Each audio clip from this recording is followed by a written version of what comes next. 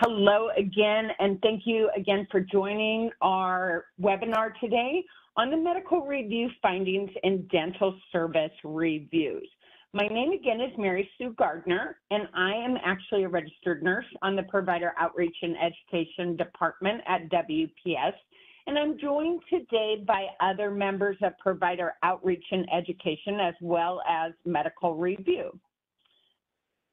Now, some dental services are so integral to other medically necessary services that the clinical success of that service is dependent upon the inextricable linkage to the dental services. For dental services to be inextricably linked to other Medicare-covered services, different providers, like a doctor and a dentist, must coordinate care, and that coordinated care must be to provide Medicare-covered services to treat the illness and dental services that are integral to the clinical success of the medical service.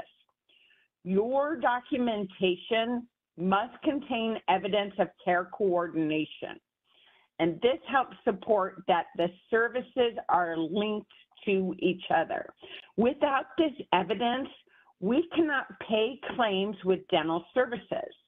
So today, we're going to be focusing on some of those medical review findings, and we're going to be discussing ways to avoid denials of your services.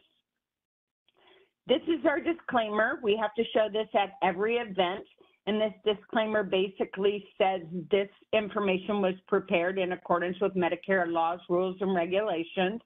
You as a provider are, you must follow Medicare laws, rules, and regulations. And if for any reason the information I provide today is different tomorrow because Medicare's rules often change, then it's your responsibility as a provider to make sure you're following the laws, rules, and regulations that are in effect on that data service. Also, CMS prohibits you as a provider from recording this presentation, either audio or video, or taking screenshots for any profit-making purposes. So since we don't know what you would be using it for, we just ask that you don't audio or video or take any screenshots. We are recording for you, and again, it will be on our YouTube site as an encore from today's event. There are a few acronyms that I may say during today's call, and if I use an acronym that you are not familiar with, please just refer back to this page. And mostly the acronyms that I'll throw out today are billing acronyms. So your current dental terminology or your current procedural terminology, HCPCS, et cetera. All right, my overall objective today is that you learn about what is covered under Medicare regarding dental services. And by knowing that, you also learn how to avoid medical review denials. I really hope to accomplish this today by reviewing documentation requirements. We're going to highlight some identified billing issues, and we're going to examine the importance of proper coding of the dental services that are provided. Now, on your screen and in your slide deck, if you're following along with the slide deck, which I also forgot to mention, if you did not download the presentation, the slide deck for today, you can do so from our live events page. And I see Jennifer already put that link in the chat for you guys. So if you want a copy of the slide deck, you're more than welcome to download it from our live events page at WPSGHA.com. Okay, moving on, some definitions. There's a few phrases that I'll probably use throughout this presentation, and I want to provide you with the definitions of those phrases. But the key one that we're going to focus on is the inextricable linkage. This means that the service cannot be considered separately. The dental services are integral to the clinical outcome and success of the covered medical procedure. As I stated at the start of this webinar, the dental services must be integral to any other medically necessary services, so much that the clinical success of that service is dependent upon the dental service. All right, let's move in and start talking about Medicare dental coverage. And we're going to start with inpatient hospital dental services.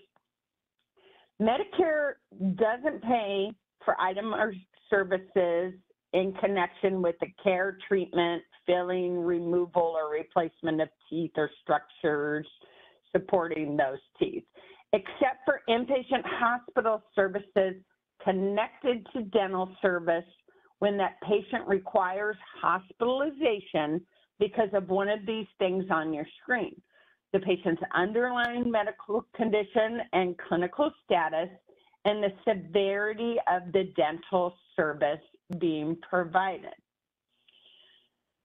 So the dental service payment exclusion doesn't apply, and Medicare can pay under Part A and Part B when those dental services are inextricably linked to the clinical success of the other Medicare covered procedures. So some examples of dental services that could be inextricably linked to and substantially related to the clinical success of certain Medicare services. Some of these things include, but it's not limited to the things that are on your screen: dental or oral exams, part of that comprehensive workup and medically necessary diagnostic treatment services to eliminate oral or dental infections prior to or along with, like, organ transplants, cardiovascular replacements, valve procedures, chemotherapy. Those are things that, would be considered along with the medical or the dental services. So as we move on, we'll talk a little further about the inextricable linkage services. So dental or oral exams that are part of comprehensive workup prior to a medically necessary diagnostic and treatment service. And basically to eliminate an oral or dental infection, medically necessary diagnostic treatments to address dental or oral complications, Medicare covered treatments of the head and neck cancers that are going to be used with radiation or chemo or surgery or any combination of those. There is some coverage also for dental ridge reconstruction if that's done as a result of and at the same time as a surgery to remove a tumor. Any kind of services to stabilize or immobilize teeth related to reducing a jaw fracture, and dental splints only when they're used as part of a covered treatment of a covered medical condition such as dislocated jaw joints. So payment under Medicare Part A and B for ancillary services and supplies. So Medicare payment can also be made under Part A and Part B for the ancillary services and supplies that are incident to the covered dental service. So things like administering anesthesia and diagnostic x-rays, operating room use, and other related procedures. And as we talk about these, remember that as medical review staff, the things that our medical review staff are going to be looking at and determining the payment is, where's the linkage? Are these things being done because of the medical condition, requires the dental procedures, and the x-rays are necessary for both the dental procedure and the medical procedure that has to happen, or the medical service that has to happen. So we are going to look for these things to be linked to the other. Okay, not covered services. We kind of talked about this already. So again, we don't cover items or services for the care or treatment, filling, removal, or replacement of teeth or structures that are directly supporting the teeth. The structures listed here that directly supporting the teeth are the periodontum, which includes gingivae, dental gingival junction, periodontal membrane, cementum, and the alveolar bone, or the bone processes and tooth sockets. So those things aren't covered.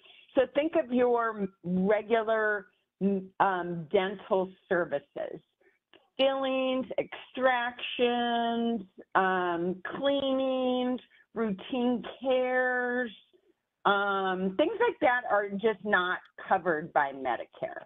So again, in order for us to pay, we need to see that linkage and why the dental service is necessary for the medical service to be successful as well.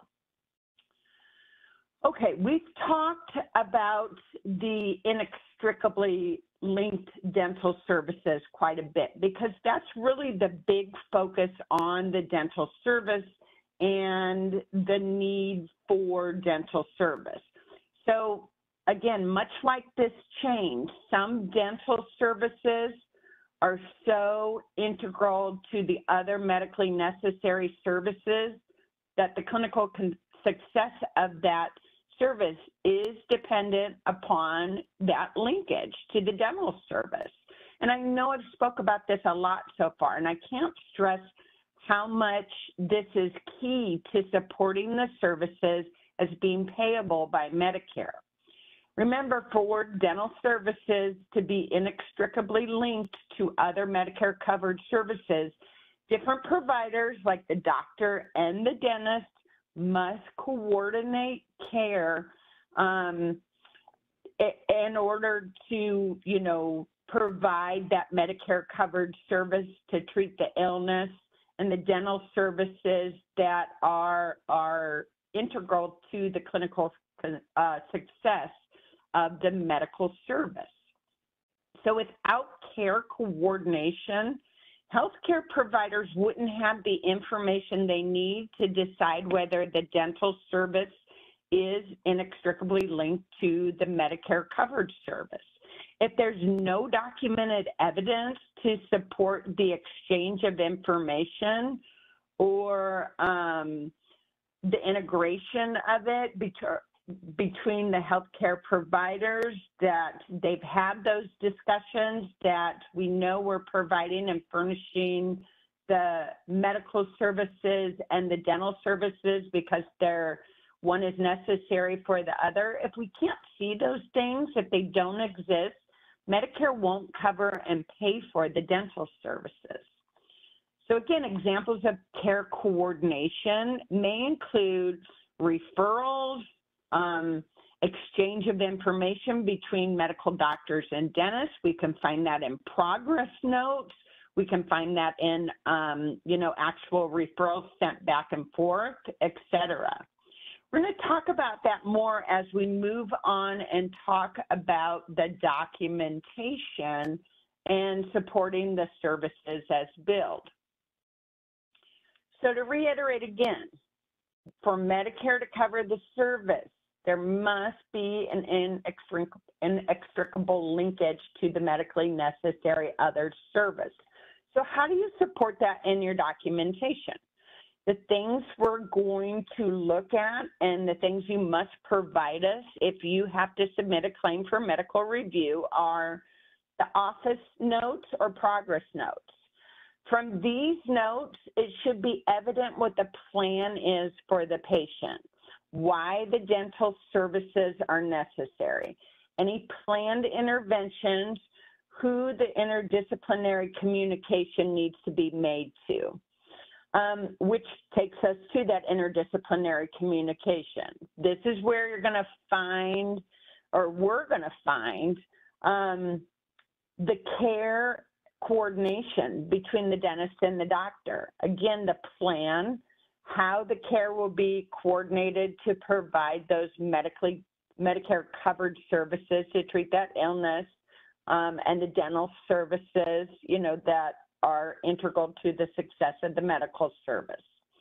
So we really use those interdisciplinary communications to make sure that those discussions are being had, and we can see as a medical review entity right away why one service relates to the other.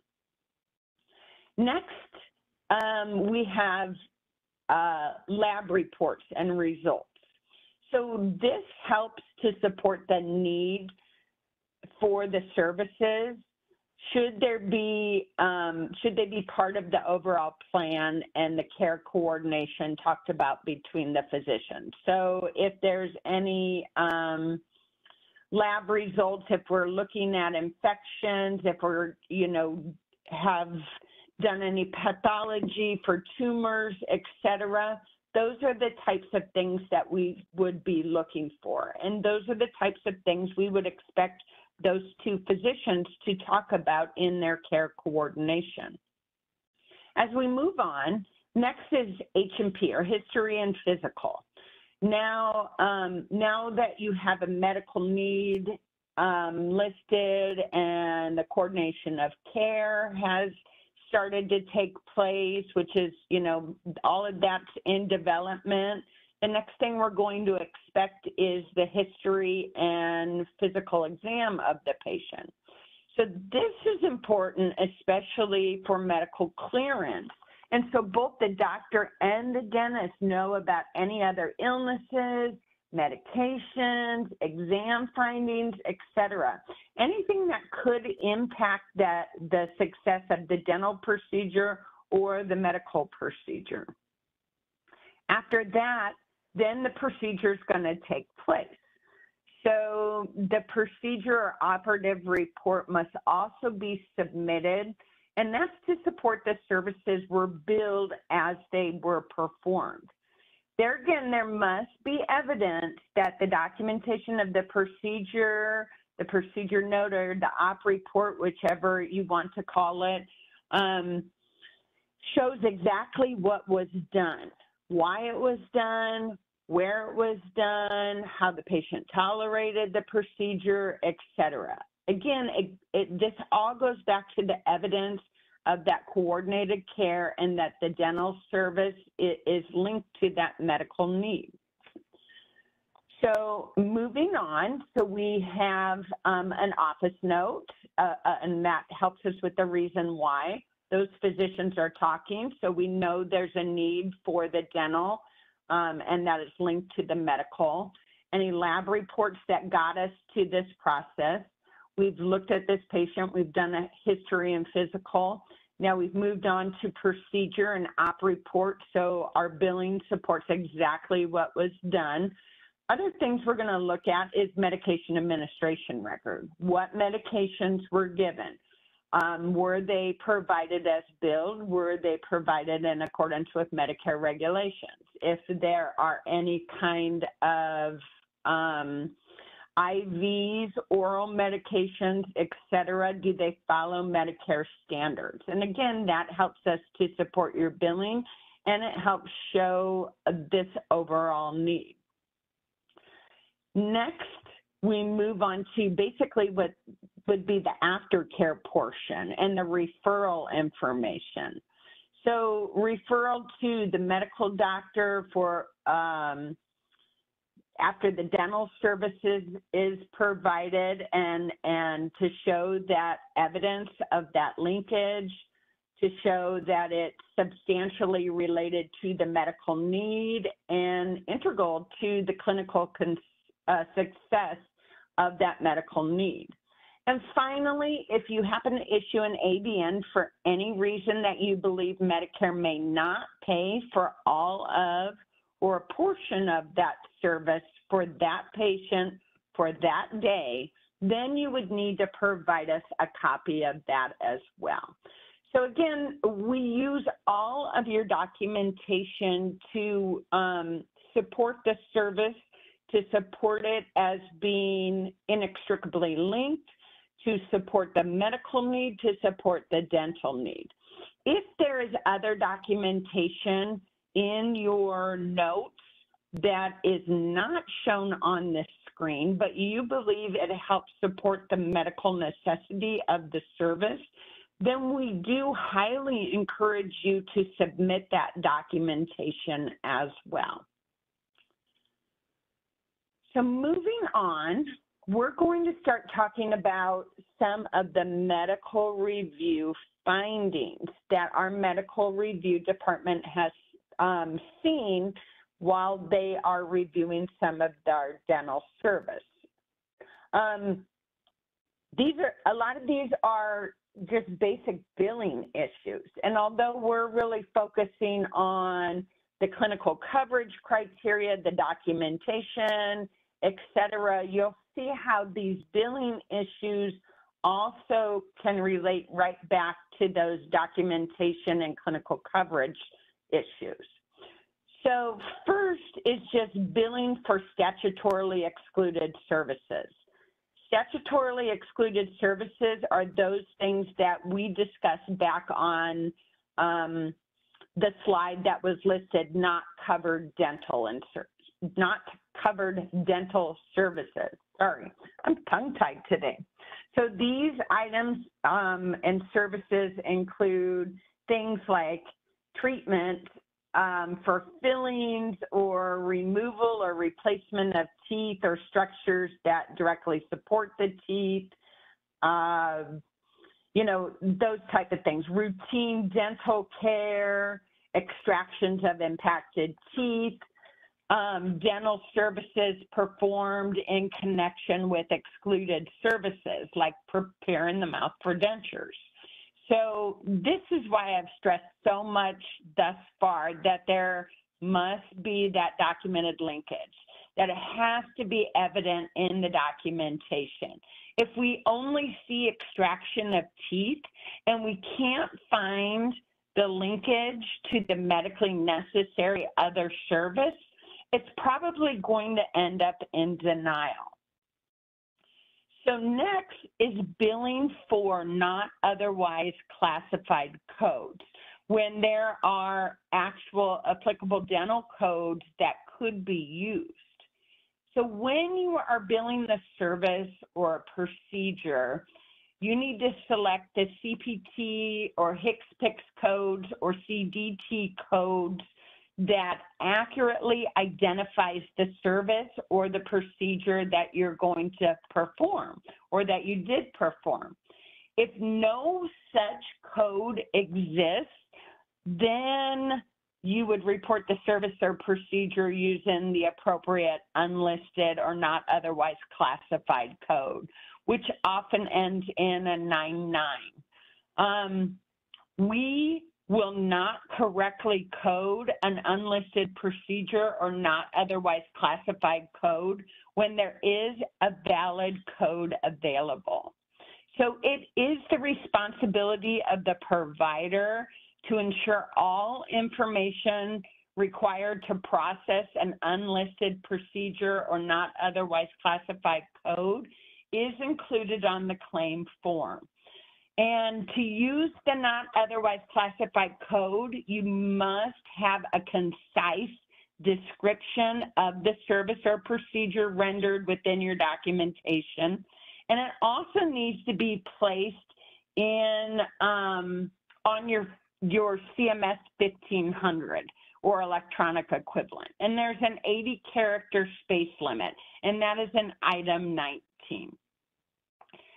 Finally, no diagnosis code reported on the claim. So if there's no diagnosis code reported, the claim won't process. This is more of a claims processing issue than a medical review issue, but it's still going to result in an error.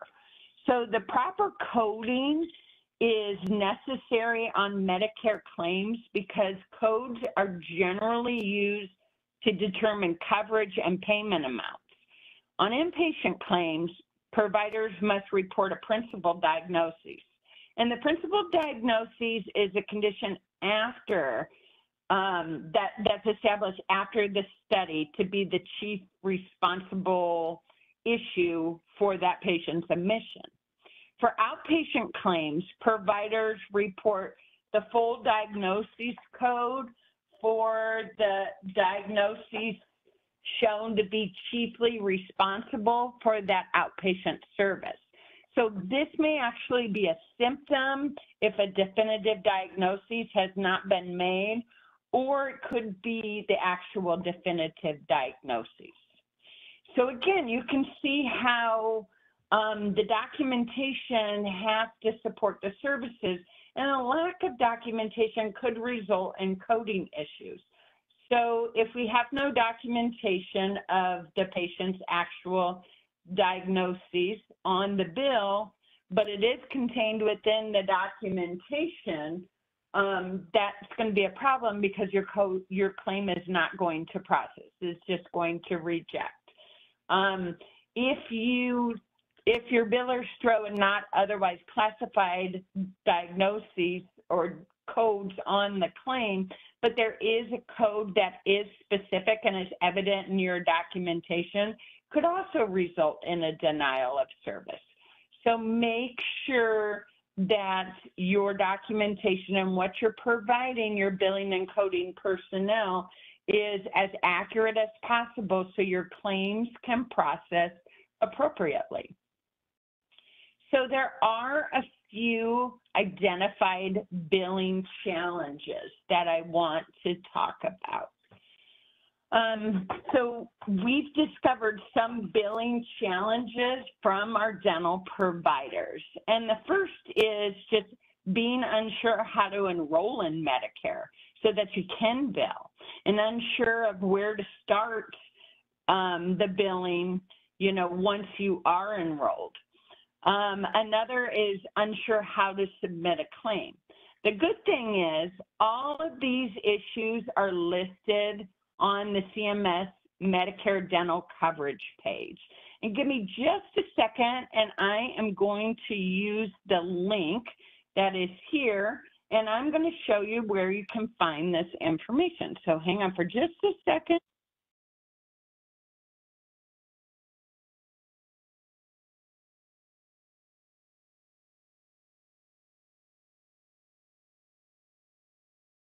All right, so hopefully the website is up and visible now. And down here, this is basically right from cms.gov, and the easiest way to get there is just to do a search and use the keyword dental, and it's going to take you to the Medicare dental coverage page. And here, down here in the bottom, is where you can find those various issues that we talked about. Who can enroll in Medicare? Where can I enroll? How do I enroll? You enroll with your MAC, and we are your MAC, but all the additional information that is needed, the forms that you need to submit, that you need to fill out, are all listed right here for you. So again, as I scroll up, and I'll just give you a quick example, and I'm going to type dental and Medicare dental coverage, and that's going to take me to that page. So a really quick, easy search, and you don't have to try to go through and find out which section of the Medicare website that is in. All right. So as we move on, let's talk a little bit about the proper code reporting.